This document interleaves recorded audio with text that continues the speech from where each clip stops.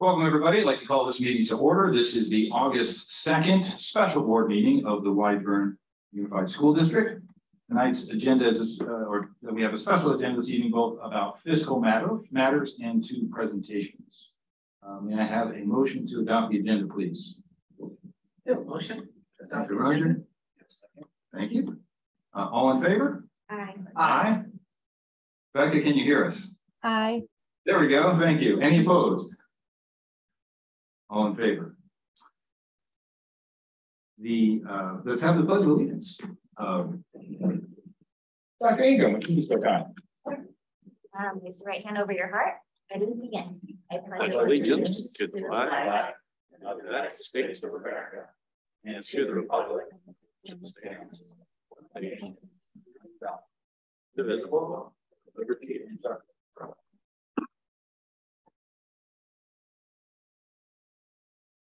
We will now turn to from the public. Are there any public comments here in person or online?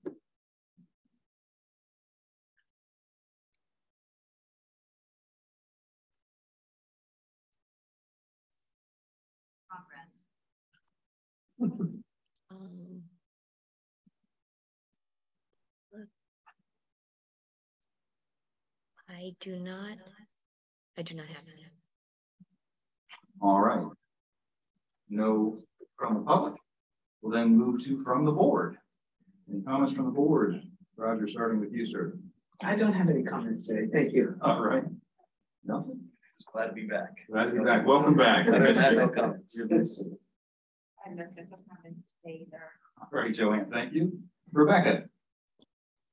Just briefly, I had a chance to attend the Chargers training camp over the weekend at the invitation of the team on behalf of the board, and just wanted to thank them for the invitation and the opportunity, and looking forward to working with them and the partnership that they have with the district as they're building their new facilities in our backyard. All right, thank you very much. And I have no comments either this evening. We'll move now to fiscal 4.1 and our first special presentation, the 45-day budget revision.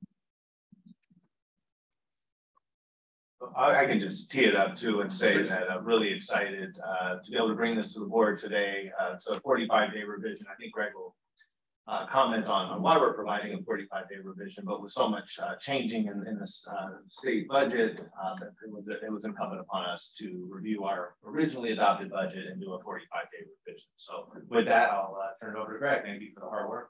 Thank you, Dr. Silvers, and good afternoon, members of the board. You teed it up perfectly.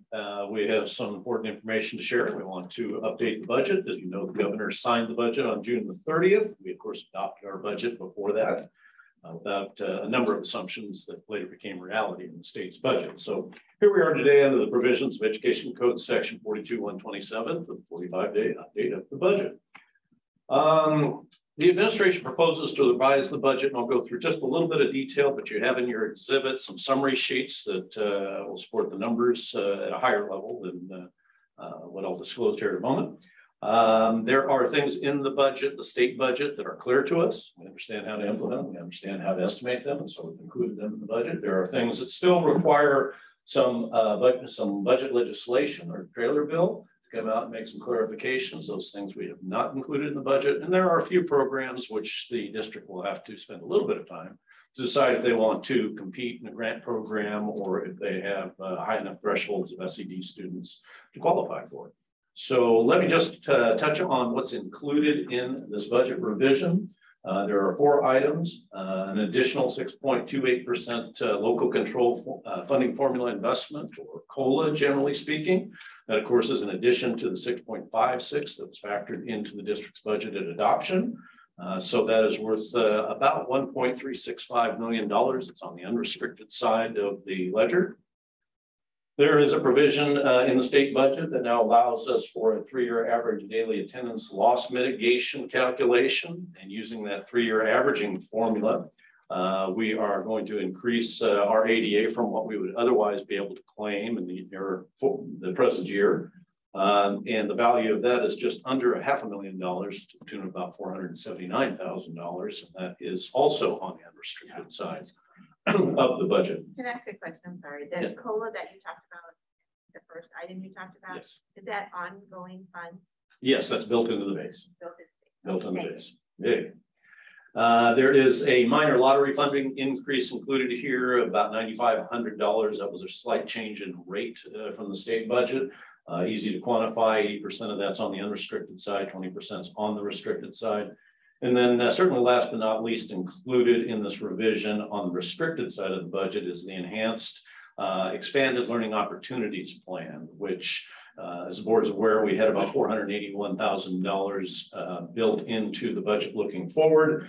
That has increased to a total of $1,340,000. And so that increment of $859,000 has been included in the restricted side of the budget. So you see that pretty clear through the budget documents that we have included here. Just as a heads up, and as I mentioned, some more definition is coming, but there are two other larger items that are not included in this revision, but we are talking about and staff is beginning to plan.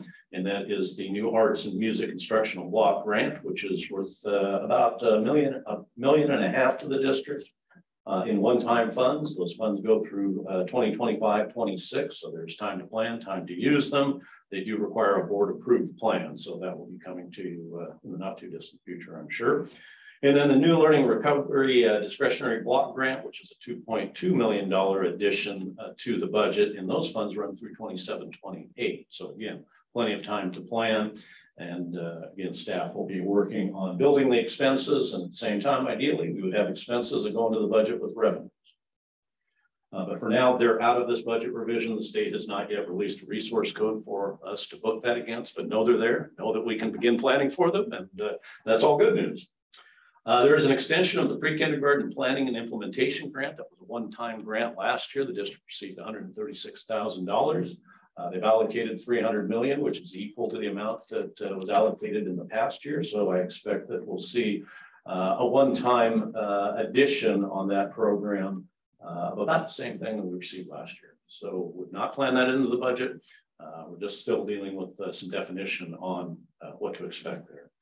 There are a couple of other programs, as I mentioned, the Inclusive Early Education Expansion Program. It's part of a competitive grant program. Additional AB 602 special education funding will await the SELPA's allocation on that, and we'll include that at first interim.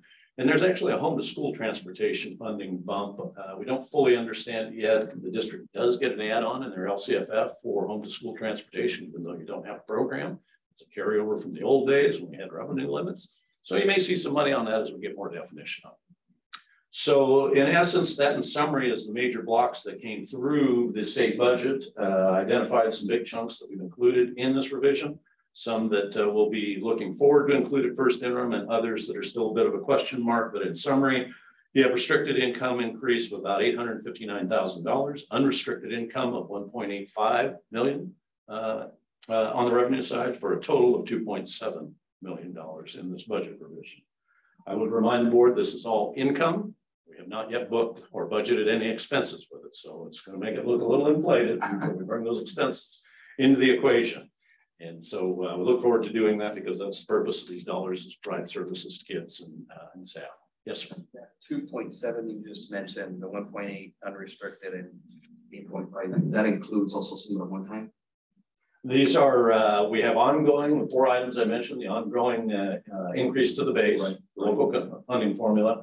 The average daily attendance loss mitigation will work for the district in the out years, but eventually continuing ADA will take over. So there is some ongoing benefit to that. Lottery funding increase, that base usually builds, so, but it's not a big ticket item. And then the enhanced expanded learning opportunities plan is, yes, going to be an annual allocation going forward. So that's exciting. So it includes both. Yes. Our ADA has been hopefully atypically low.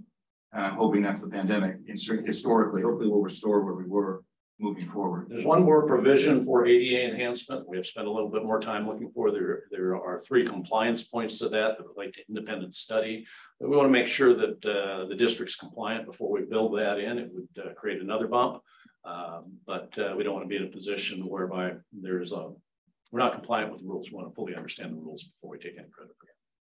And then the last question for me is you answered the question. We haven't booked the expenses side. What's the plan on getting those planned for? So just with respect to the 4 items that are in the budget, let's talk about 3, the enhanced expanded learning opportunities plan.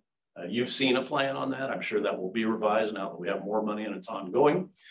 So there will be some revision to that plan going forward, I would expect. But then the bump in the local control funding formula, as well as the attendance loss, are discretionary dollars. Those are available for the board's priorities. So to clarify, I think that I just want to make sure I hit the big block. So the E-log, which is what we did approve the first round of that at the last board meeting, which was for Right at School to provide this year, and it would give us an opportunity to explore whether we need to take, basically, in short, we don't believe that the funding we're going to receive is going to be able to match the cost of Right at School. So, but we wanted to make sure we provided a service to the students in the interim. And as the year, it's a non-audited year this year. So next year we'll actually be audited and have to provide information to support the program. So that's for 23-24, yes, 23-24. So in that year, as we build to that year, we'll take a look at other options or more communication negotiation with Right at School to see if we can come to an agreement on continuing that program. So that's the E-log. I believe that was a 1.3 ongoing, about 1.3 ongoing. And the other big ticket item in here is the 2.2 learning loss mitigation, and we'll work with Eileen, myself, and team to try and identify the best path forward. Remember, that's about a 5-year runway for that. 27, 28, I believe is the year that expires. So we're going to want to create a program with that's sustainable for 5 years, and obviously not just spend it all up front or spend it after 3 years. It's just one-time money, but the expectation is we have 5 years to use it. So it's used judiciously to get the big bang for a buck. And we'll bring a plan to the board. I mean, now that we know the value. So, yeah, I think, forgive me because I did miss the last 2 board meetings, so there's probably been some discussion, but there was some concerns about our budget in the outer years. Sure. Does that still hold? Obviously this helps, but we still had that issue, right, in the outer years. There's still an issue there. There's no question about it. You have a lot more leeway with what is essentially a very large windfall from the state. Looking forward, we would take this information as we revise the budget and now give you a new forecast in the out years, perhaps as we get closer to first interim. And that'll give you a lot clearer picture, but it's definitely a better picture than perhaps maybe the last forecast. Greg, in terms of COVID relief or COVID mitigation funds, have we seen the last rounds from either the state or the federal government on that? There's nothing in here. Is that? Anticipated, or is that's the conclusion? We've seen all the money that's going to come. It's already come. The states and the feds know that we still have COVID relief, specific COVID relief dollars left. So those will run out. Obviously, with a little bit of an uptick in COVID. And nothing coming forward in the state budget for specific COVID relief, but learning loss, I think you're seeing a segue away from specific COVID relief, both at the state and federal level. Okay. And I know it's probably early, but I did read an article just came out in the last day or two where LAUSD announced that they're seeing significant losses in AED, and it doesn't appear like at all those students are coming back. Do we have any preliminary numbers yet, or still too early? Eileen, you're going to do a presentation next board meeting. Was that right, on enrollment, or is that maybe in September, early September? Maybe it was. No, we can do do you have a little bit of info? Well, they're still in flux. I'm sorry. Sure. Numbers are still in flux as we head toward the end of August, September, when some parents decide that's when they're going to come and enroll. So our secretaries are back, all schools are open, and we're ready to enroll. We are keeping track of our numbers because of our limited numbers in the lower grades, our class size reductions. We're watching those very closely. But we feel that we're very strong this year, and we have a good opening going forward. We expect to have some input, typically in TK and K in the latter days in August and September. I think based on prior conversation, we are at or above where we were last year. We're above. Yeah, so we're doing pretty good. Yeah. And there's a little shifting comes in August. Okay, thank you. Thank you. And so the numbers that we're aiming for have a particular class size as a goal. Certainly the lower grades have restrictions on those numbers, but the higher grades then are numbers that we control. And we have goals for that. We absolutely do. Okay. Yes. Any other questions for Greg? Okay. Very good. Thank you. Thank you. Thank you very much. Yeah. All right, let's go to item 4.2. Consider approval of 45-day budget revision for the fiscal year upcoming. Motion, please. I move to approve. Thank you. Second. Thank you, Roger. And Nelson, thank you for the report. That's good news. Good news. All in favor? Aye. Aye. Aye. Any opposed? Motion carries 5-0. Moving to our second special presentation, presentation 2, resolution ordering an election and establishing specifications of the election order. Dr. Silvers, would you like to introduce our guests? Sure. Definitely lucky to bring back, I believe it was a couple of board meetings ago that we were lucky enough to have Tim Cardy, our financial advisor. We had Laura Crotty from Clifford Moss and David Casnoka, our bond counsel, present to discuss the bond resolution and other elements of a potential bond for consideration for this board. So I'm lucky to have him back today. I see there's Tim. All right, so we have all together. So I was gonna tee it off by welcoming Tim. I believe he's gonna kind of kick this off, and then he'll pass it over to Laura and then to David for the final piece. So Tim, thank you for being here. Everybody, thank you for being here. Well, I'll turn it over to you. Sure. Thank you, Blake. And good evening, members of the board. It's nice to see all of you. I'm Tim Cardy from Piper Sandler, the district's financial advisor. So I just thought I would maybe get the ball rolling and then, as Blake described, turn it over to Laura and then to David. But I think really this evening is the culmination of a number of months worth of work to put before the board a resolution which would place a bond measure on the November ballot. A lot of activities have occurred over the last few months. The completion of the facilities master plan, the public opinion polling, a walkthrough by David of what the resolution looks like and contains, community outreach shepherded by Laura and the Clifford Moss team. So a lot has happened.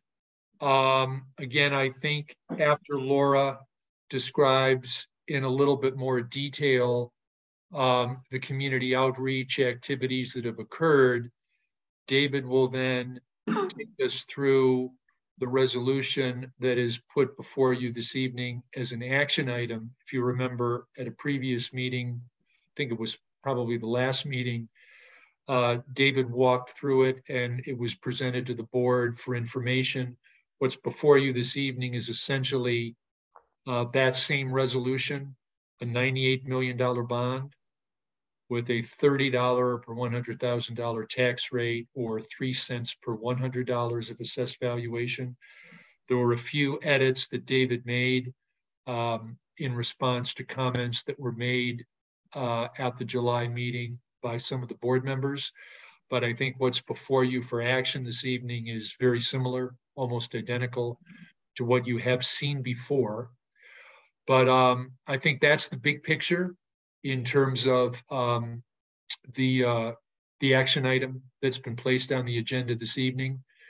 So maybe with that, I will turn it over next to Laura and the Clifford Moss team to just give a little bit more detailed review of some of the community outreach activities that have taken place over the last few months that dovetailed in with the completion of the facilities master plan and the conduction of the public opinion polling. So Laura, do you want to take that next?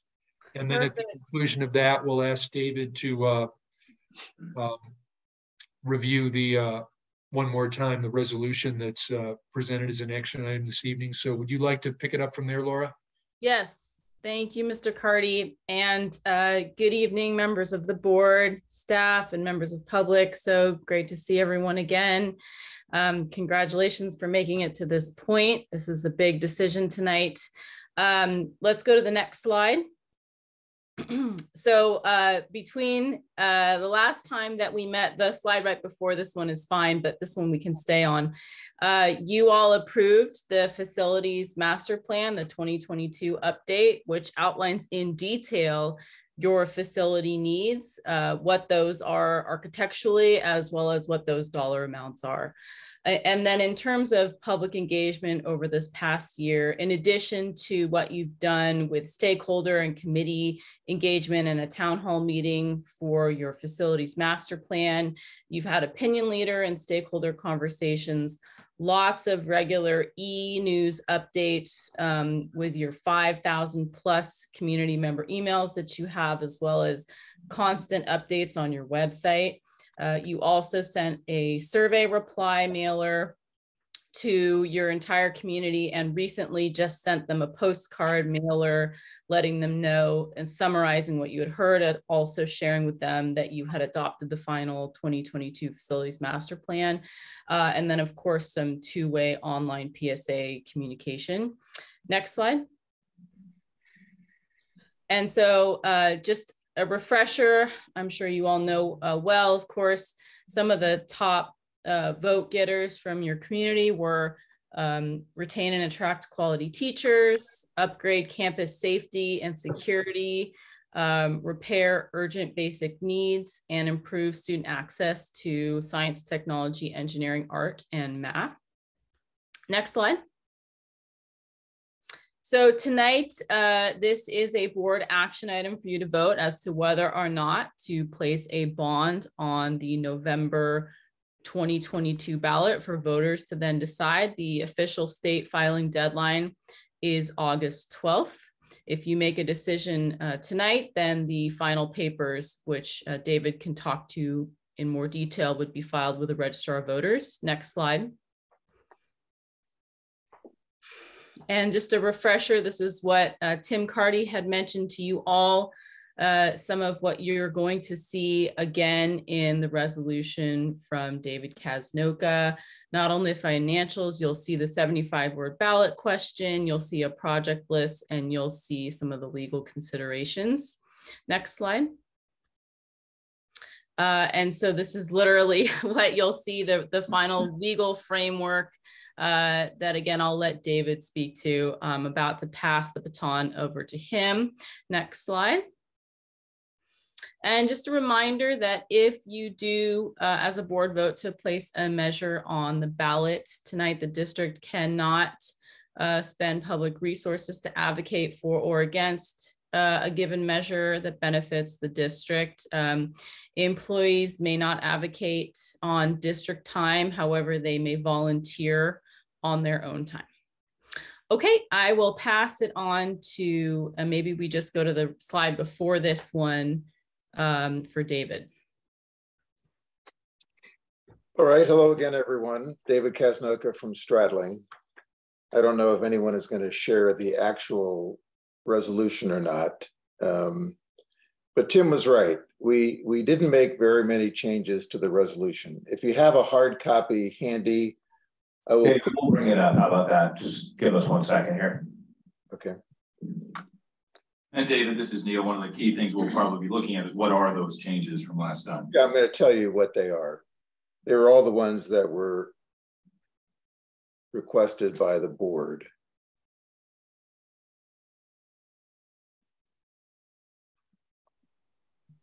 Nice to have you all with us again, buddy. So the first edit is in the second whereas clause. If you remember, we wanted to broaden the references to include elementary and middle schools in addition to high school, college, and their career. So we added the words elementary and middle on the first line on the right-hand side of the second whereas clause. Okay. Then we added the fifth whereas clause, additional resources are further necessary to enhance student safety. So that is a brand new one that we've added since the last board meeting. And then there were no other changes to the text of the resolution. The text otherwise is exactly the same. Section 1, $98 million bond authorization. Section 3, the Prop 39 requirements, and all the subsequent sections checking various election code and education code boxes to have a properly prepared election order. Exhibit A is a 75-word ballot question. It's exact, next page. It's exactly the same as it was at the last board meeting. No changes at all to the ballot question. $98.03. The $6.3 million number validated by Tim. It's a legal requirement that we also include the annual levy revenues expected from the imposition of the tax. So that's what voters are voting yes or no on. This is going to be in the literal ballot and in the voter pamphlet. And exhibit B is follows. It's the full ballot text. It restates the 75-word statement. And it starts the project list, which is the outer parameters of what's authorized to be funded with the proceeds of the bonds. And in the two little I there, improved student access to instruction, science, technology, engineering, we added the word arts at one of the board members' suggestion. The only other changes that were made to the project list appear on page B3.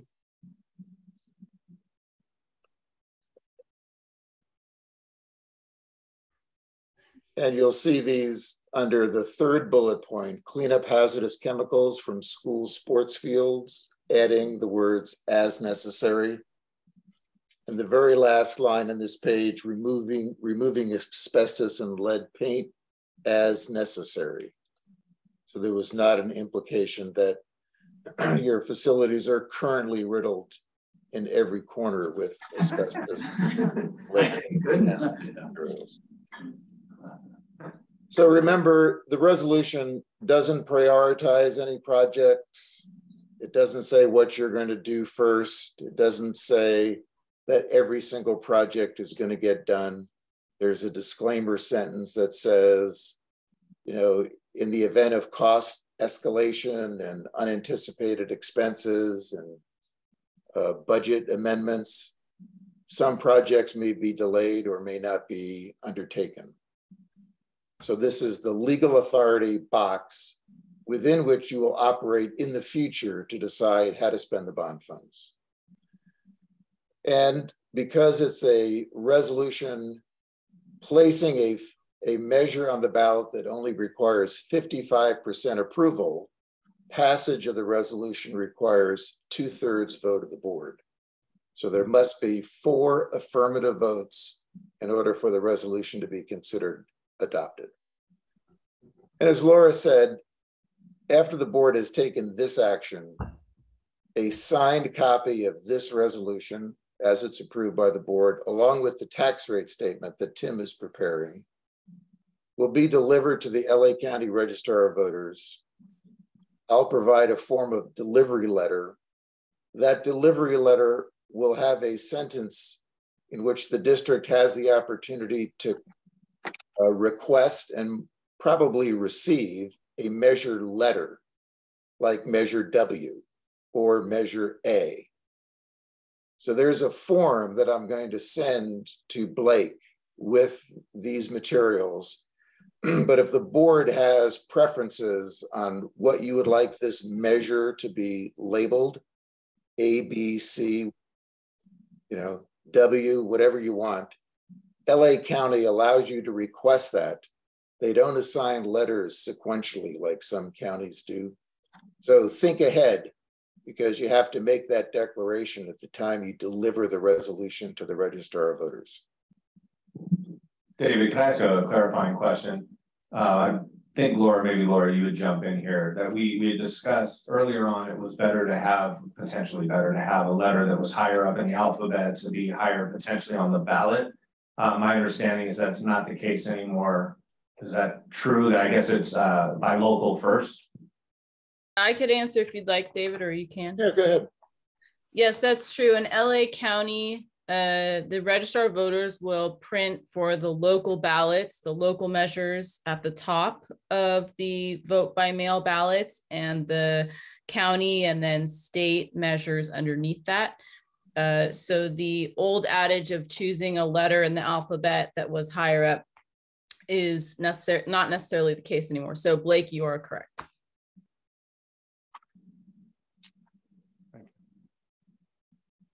So I'm happy to answer any questions. I know one board member wasn't present when we walked through the resolution at the last meeting. So if that board member needs any additional information, I'm happy to provide it tonight.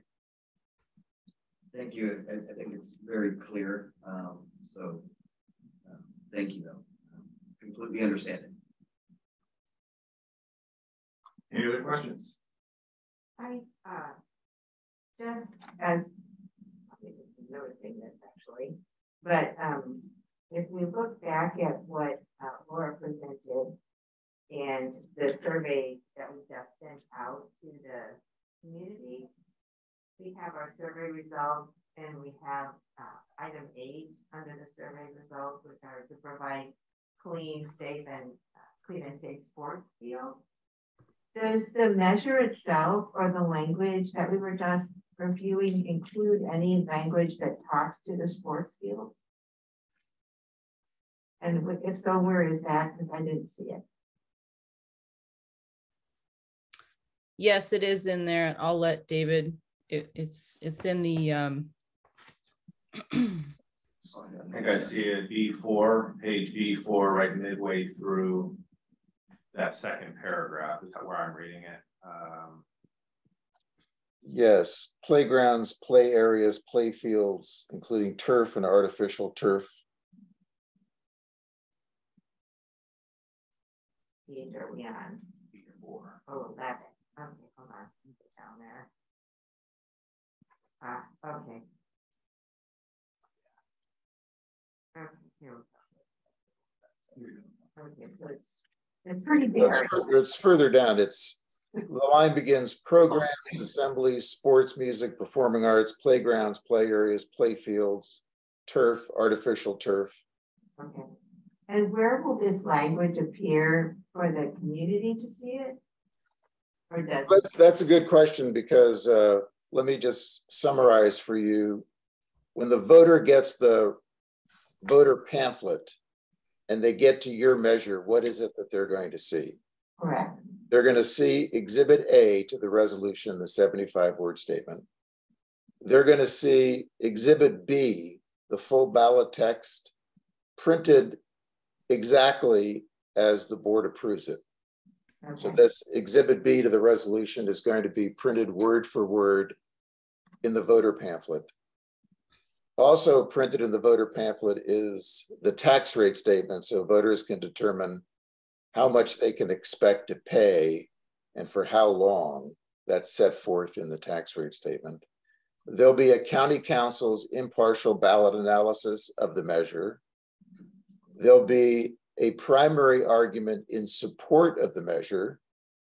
And if there's been an argument against the measure submitted in a timely fashion, then there'll be a rebuttal to the arguments against.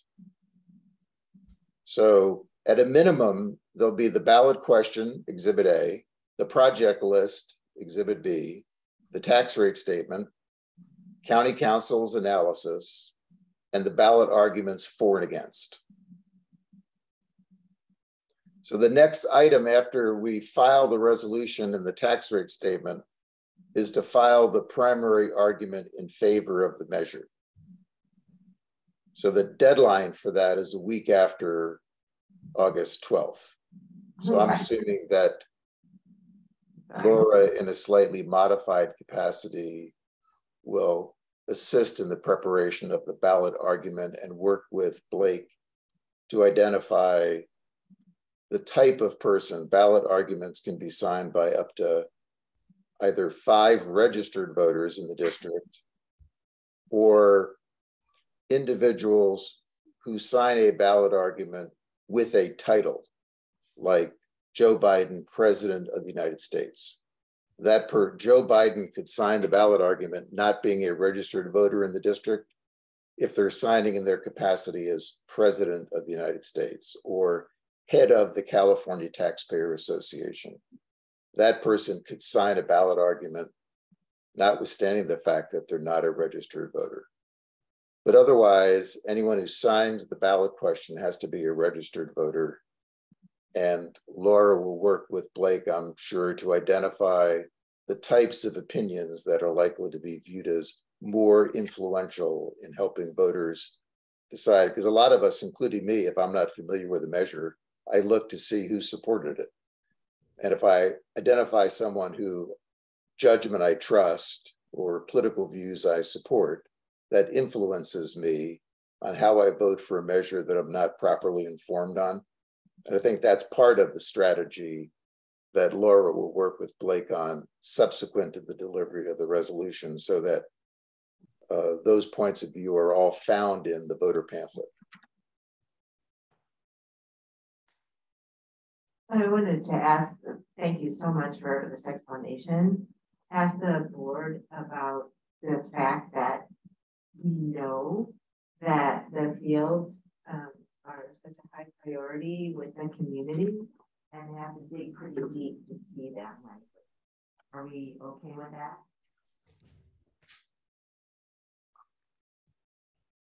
I think what we just heard was in the arguments for and the list. Is there an additional list between beyond A and B that they see? Obviously, any communications that go out on this would be discretionary. I mean, if the question, and I may not have heard the whole thing, is, are we giving enough profile to fields? Remember that on page B3, we had a bullet point, clean up hazardous chemicals from school sports fields. Sure that third bullet point there. That's not my point, actually, but okay. I'm sorry, I couldn't hear what. Okay, my point was just referencing that in order to align the language with the priorities that we've heard from the public, to have language that talks to the sports fields a little more high profile than we have currently. I'm asking the board if the fact that we don't have that language high profile in any of this sort of legal language, if that's a problem. I'll start the answer, maybe Laura can answer. Okay. Number one, this is a legal document. No one campaigns using the bond project list that's part of the election order resolution because it's too convoluted. It's not easy to quickly read. So there are going to be communication materials, and Laura showed you samples of those that have appeared out in the public domain already, and there'll be an advocacy campaign that will describe the purposes of the measure and the reasons why voters should support it. And if fields could take a prominent or a less prominent position on those materials, because those are likely to be a lot more simply organized and presented in a way that they're readable in a few seconds or 30 seconds. So yeah, I get all of that. It's just that when I vote, maybe I'm unusual, but I would read the Exhibit A because that's what the language is that I'm being asked to vote on.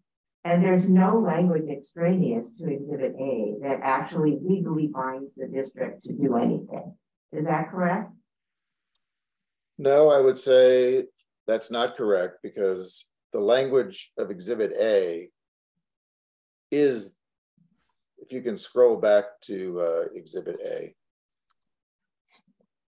So the legal authority, the most beneficial words for you are in the the third line, repair, construct, acquire, equip sites and facilities. So when you think about how do you spend bond monies, the first question you ask is, under the California Constitution, is this an expenditure for the construction, repair, furnishing, and equipping of a school facility? Yes or no? Second question is the expenditure authorized by the 75-word ballot question? Yes or no? And so if there is an expenditure that doesn't fall within the corners of Exhibit A, it's not an authorized expenditure. And so this is of primary legal importance, the framing of the 75-word ballot question. It's true that the opening 2.5 lines, those are projects that the voter opinion survey identified that voters are most interested in. That's not anecdotal evidence. That's not the response of a questionnaire that was posted on your website. The first 2.5 lines are statistically the highest reasons why someone wants to support this measure. So we led the ballot question with those words. We have a legal requirement that we have to start the ballot question with a capital project. That's why we're starting with upgrading school security, emergency communication systems. That's a capital project. But once you get to that semicolon after the word safe in the third line, then we have our magic language: repair, construct, acquire, equipment, sites, facilities. That's the core legal authority. And then the semicolon and all the rest of it is part of the myriad of legal requirements that we have to include in a ballot measure. So you can tell there's only 2.5 lines of discretionary words. And those are your best words, determined by the pollster, by Laura's firm, and the data that the district had commissioned to be developed. Yeah, and I'll just second everything that David said. And although the survey we did was anecdotal, it also mirrored what we saw from the scientific poll that was done. And so some of those higher priorities that we saw come back, you know, upgrade campus safety and security, repair urgent basic needs, focus on STEAM access, science, engineering, computer, those are sort of the leading words that you see in this 75-word ballot statement. But that, and David, correct me if I'm wrong, but that doesn't exclude you as a board from being able to prioritize projects as needed based on the project list and this entire legal document. And the reason for that is the words repair, construct, acquire, equipment, sites, and facilities. Everything that's in Exhibit B falls within those words. Okay, I think I understand better. Thanks. Okay. Are you looking for any changes then? No, I understand. I understand why the language is as it is. And I understand that it does provide for meeting the needs as our community has identified them. I think the language to a community member will be obscure, but I also understand why it's stated this way. And just to clarify, David or Laura, I'm sorry who said this, but I think then the opportunity then is in the hands of the district on one hand to be able to provide information related to our facilities master plan projects, to continue to educate the community or provide information to the community as it relates to the need to potentially construct fields, to upgrade school entrances, things like that, as it aligns with our facilities master plan.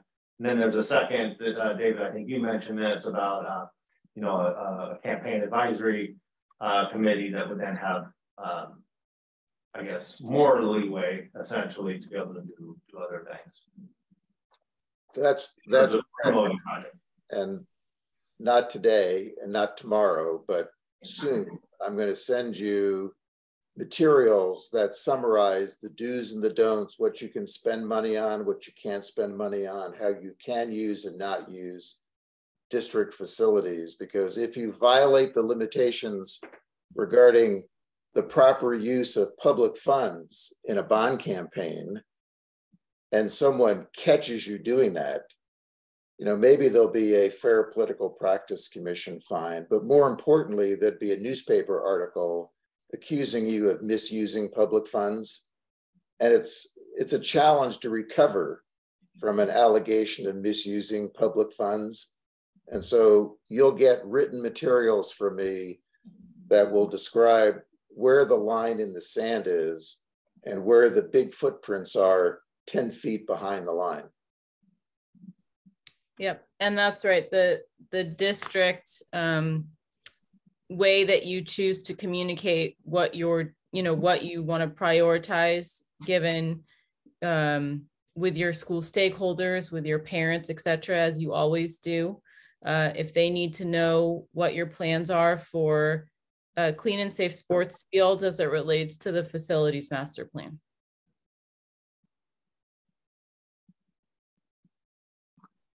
Not to belabor this, but just if the project list and Exhibit B will be visible to the voter. I mean, they will see this, correct, in the materials they receive. It'll be in the voter pamphlet for every voter. Is there any downside to adding to the project list? I mean, the fields are they're high priority for us, and it's very reasonable for my fellow board member to make the case where we want to show the community we're going to be doing this. This is very important to them. Is there any downside to adding that to, say, item between 4 and 5, I, B, and D, under the project list? Is there a downside to that? On page B1? Check it. Is that where you're? Yes. B1, yeah. Yes. Because it's completely missing. Well, I think it's fine with me to add that these items right here, I don't consider them to be projects. I consider them to be aspirational statements of the board in which the board aligns itself with what the voters said in the voter opinion survey they want most. But if you think that regardless of what the polling results were, if the sports fields are what you want to align yourself with most, then we can add another bullet point, another line here. I don't think it's what we want. It's the thing to which we want to align ourselves the most, but I think it is something to which we are aligning, and it's absent. To me, whether you add it or it just is a political issue. So I just turn to Laura to offer any political advice about consequences associated with prominently recognizing the importance. I mean, hold on, I want the rest of the board to make a comment. Am I out in the field here by myself? Speaking of field, I mean, am I making sense, or is this really a nit and nobody cares? I mean, somebody else needs to help speak out here besides me. I think, go ahead. I think the sports fields are definitely a priority for the community, and conversations we've had here on the board. I mean, I think that's one of the projects that we definitely would like to do. In fact, when we did the facilities master plan, I think that we already ranked that the sports fields pretty high as well. I certainly don't have an issue with maybe moving it here, making it a little bit more prominent. I do recognize that in the language it is included in that text. Perhaps if we wanted to, in that page B4, maybe move sports fields up in that area, like to be at the top, at the beginning of that project list. Like David said, these are more aspirational goals versus the project list. Maybe in that project list, that page B4, move the sports fields to be like second or third in that list. So when the voters are reading that, if they do get to that section, sports fields come up quickly where it's on the project list. Laura, I was just wondering if it would be helpful. I was just flipping through the results of the public opinion survey that was done. So maybe just a reminder for the board members. There was a section in which voters were exposed to a wide variety of projects and were asked to rank them according to they're either extremely important or very important. And if we could actually go back to the exhibit, the page we were on, that with the first page of Exhibit B, we could go back to that. Number one, I'm sorry, scroll down a little bit where we had those aspirational. So number one, 87% extremely or very important was retaining and attracting quality teachers. That was number one. The last place finisher was building sports fields. And I think just to make it easy, I don't know that there's a downside to us putting it where David had originally put cleaning up toxic chemicals from sports fields, and potentially just having it say cleaning up sports fields, because I think the issue on June 23rd was that you didn't want to say toxic chemicals. But right now it says clean up hazardous chemicals from school sports fields as necessary. Oh, yeah. So if that's there, I think that covers it. I think that the issue is that it goes beyond just cleaning them up. We're trying to construct new ones. And, you know, that's that whole construction at the 135th and Aviation site, for example. And I guess the concern is, does the cleaning up of the facilities equate to the building of new facilities? And if that is something that the community is interested in, which I've heard from the talks around the facilities master plan, and folks have raised it to me just since the last board meeting, like, where's the sports facilities as we were considering the resolution. So I agree with Joanne that maybe there's some other way that we can talk about the construction piece or the building, and just curious about, you know, if you could just reiterate for me how that is seen in these. So I'll say this about the law. The project list, you know, some of these things are bold, some of them have bullet points, some of them are in page B4. Legally speaking, every single project that's described in the project list has equal legal standing with the others. And so removing hazardous chemicals from sports fields is as the same status in the law as building sports fields as it's authorized on page B4. They're the same. So the challenge is in how much prominence politically do you give to projects that tested last in the voter opinion survey. And that's what the information Tim just recited is, that in the minds of the most likely voters in November, that is not a priority. And so we try to balance what the preponderance of voters think of as priorities and what the districts identify as their internal priorities, including everything. But there are other ways in which you can communicate to your stakeholders about the importance of fields without prominently communicating that to non-stakeholders, you know, because probably 80% of your voters have no affiliation with the school district. So they don't know about the conversations about the need for fields, but their opinions are expressed in the voter opinion survey, and they don't value that type of a project to be taxed. And so for them, the messages are as organized in Exhibit B. For your internal group, you may want to communicate the importance of fields in a different way outside of the boundaries of this document. I think that's an important perspective. I appreciate that. And I'll just add that, you know, one more piece of anecdotal non-scientific evidence is we were very upfront about just the cleaning up of the sports fields in the public communication effort.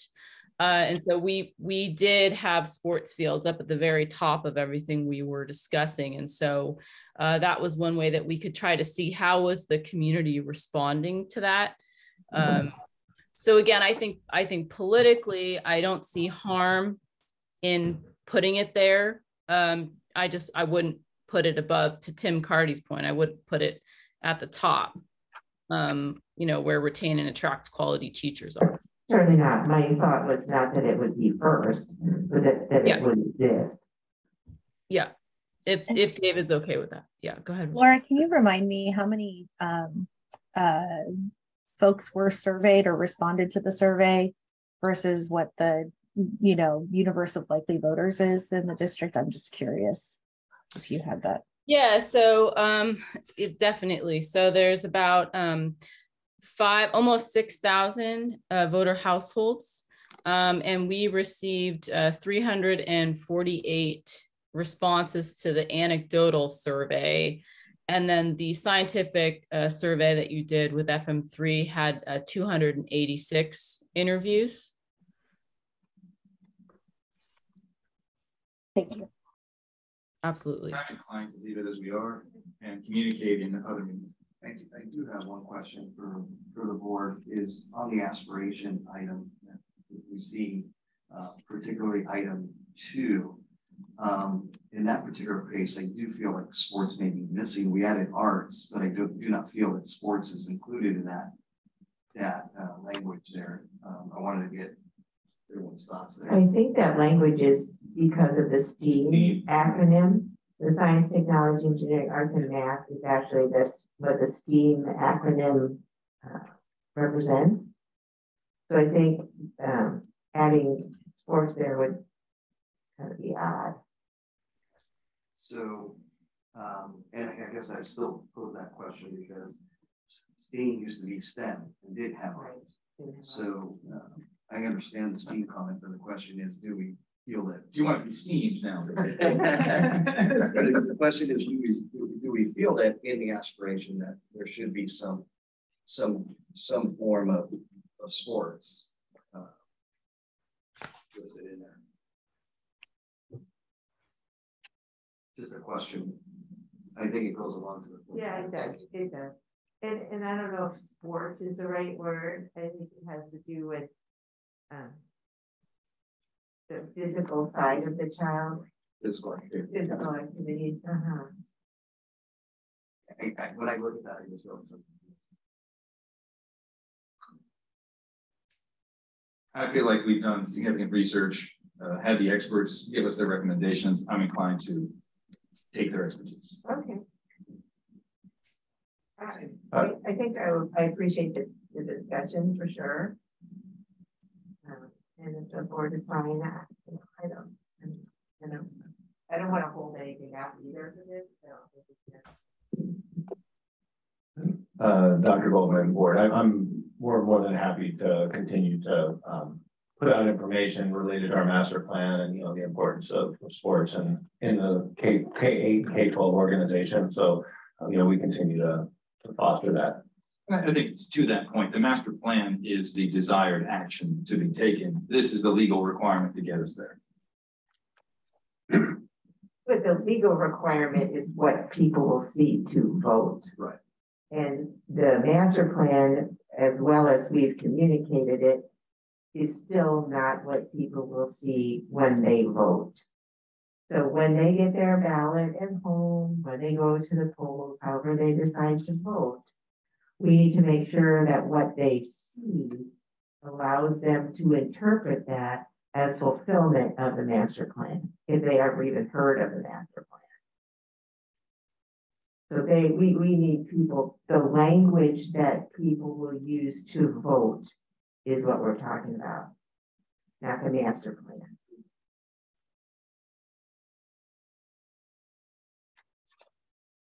And that was my concern. And I think, Joanne, that it'll be, our responsibility, the responsibility of the campaign committee working with Laura and whoever else to put out the materials that clarify, that tell the voters exactly what we're saying, in the thing. I think ballot language is, always confusing for voters, and that's the job of the committee, the campaign, to make sure it's clear what is intended and to have those conversations. So like maybe we can go back to page B1 of the resolution. So I want to point out to you, we can make a little tweak, but if you see in this open, stop. In this first paragraph, we said, to that end, the board received input from teachers, yada, yada, evaluated facility needs, yada, yada, and updated a facility plan presented to the board on develop. So here, that's the facility master plan. We can change these words to say uppercase F, add the word master uppercase P, and then you'll be able to say to people, you know, we did a master facility plan and presented it to the board in the process of developing these projects. So we can strengthen this reference to the facility master plan, but we don't want to say the bond project list is the facility master plan, right. Because that is more likely a narrower document than what's authorized by the ballot question on Exhibit B. But if you left it the way it was, this wording recognizes that there is a facilities plan that's been undertaken and presented to the board. I think I'm comfortable with that. Joanne's comment is about what the voters are going to see, but does that address your concerns? I want to respect your concerns. It does. You know, as like I said, and maybe I read things more than a lot of people, I don't know. But what I would read, I read everything that I'm voting on. And so Exhibit A is probably what most people are going to read, right? That's what they're actually saying yes or no. And as long as we're comfortable that the language in A, two things. One, that when people read it, they understand what we're talking about. And two, that from this language, we can legally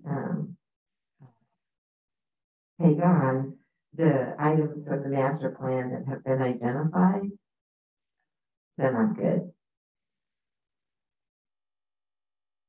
Well, the legal language lets you do that, 100% guaranteed. Okay, good, and that's important. And so, you know, to be fair, there's going to be so much on this ballot. Just think of all the props that California has on there.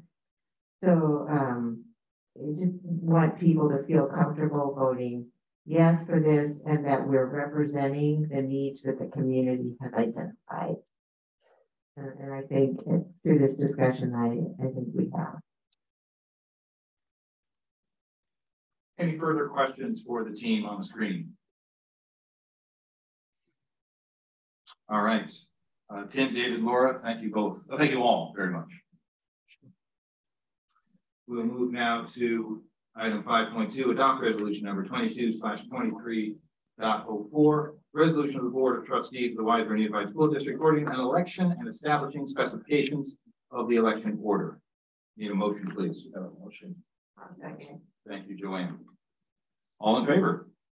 Aye. Aye. Do we need a roll Do you need a roll call vote? Yeah. Okay, let's do a roll call vote. Wendy, you would, Wendy. Ms. Canetta, Aye. Mr. Martinez, Aye. Mr. Benuelos, Aye. Ms. Cappy, Aye.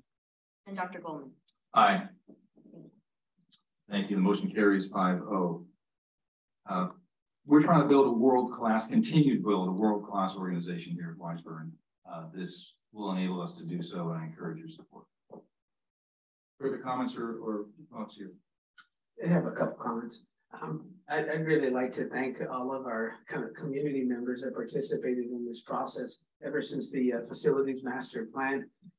Blake, correct my dates here, but I think we embarked on the facilities master plan close to 2 years ago now. And it's pre-pandemic times as well, and we were able to get through it as well and solicit as much input from everybody, from all of our stakeholders. I think it's also the first time where we've had a full I would say, comprehensive facility master plan for all of our district needs at this moment in time, and trying to look forward and anticipate needs as well as we can, and working together with staff and like I said, our community. So I'd like to really thank everybody that participated in it. We totally and absolutely value everyone's comments and input, because ultimately they send their children, their kids to our schools, and we want to make sure that we're providing the best educational spaces for them, because good quality facility spaces also improves learning. And I think that's something that we need to keep in mind as we look forward to a facilities master plan, but also our project list. And finally, just thank you to all of our staff that participated in it, and our consultants like LPA and all the group that we had on here, because on the screen that presented today, because it's not a small feat to put something like this together. So I'm really proud of all the work that everyone's done, and thank you for that. Thanks, Roger. I would like to ask Laura a question. Of the 6,000, I think, households in the district, how many of those households have students? Oh, is she still there?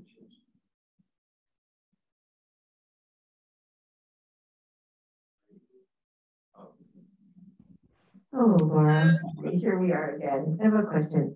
Of the, I think it was a number like 6,000 households. Mm-hmm. Right. Yes. About the household number. How many of those households have students actively attending school? Do we know that? Yes. So it's around just shy of about 15%. It's usually pretty low compared to the rest of the voters. And that's not abnormal for a unified school district. So although the voters may not be parents of students that are attending your school district, they see great value in what your school district brings to the community, not only as a keystone, but also in the property values that they see. Yes, thank you. And I guess my comment is to reach out to both, to all the households in our community, and to say that we take very seriously the fiscal responsibilities that we have as a board.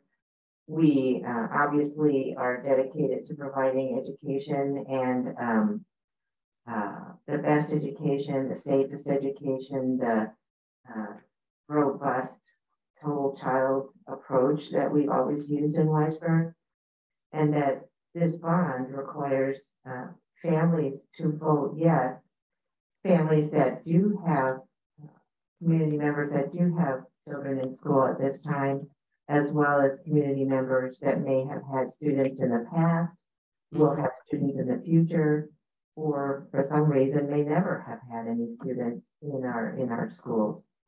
We look forward to your vote. We look forward to your yes vote for this proposition. It's very important for this ballot measure to keep our standards, to maintain our standards, and to improve our standards. So look forward to the community for any questions they might have, and any concerns about the ballot measure, why we're doing it, what the goals are, and look forward to our community supporting this important funding for our district. Thanks. Thank you very much. All right. Any other issues or items to bring to the board for this evening? At 6:10, this meeting is adjourned. Thank you very much.